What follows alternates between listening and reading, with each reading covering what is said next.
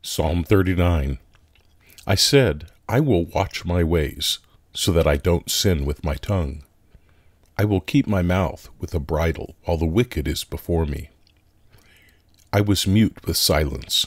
I held my peace, even from good. My sorrow was stirred. My heart was hot within me. While I meditated, the fire burned.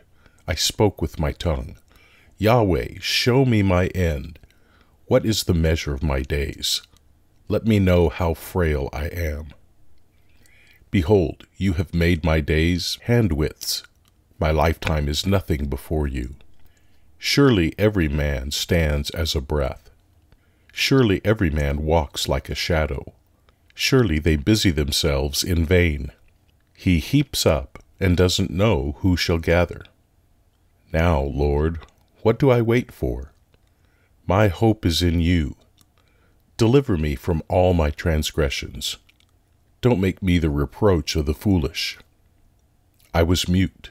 I didn't open my mouth, because you did it. Remove your scourge away from me. I am overcome by the blow of your hand. When you rebuke and correct man for iniquity, you consume his wealth like a moth. Surely every man is but a breath.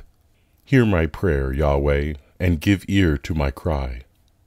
Don't be silent at my tears, for I am a stranger with you, a foreigner as all my fathers were.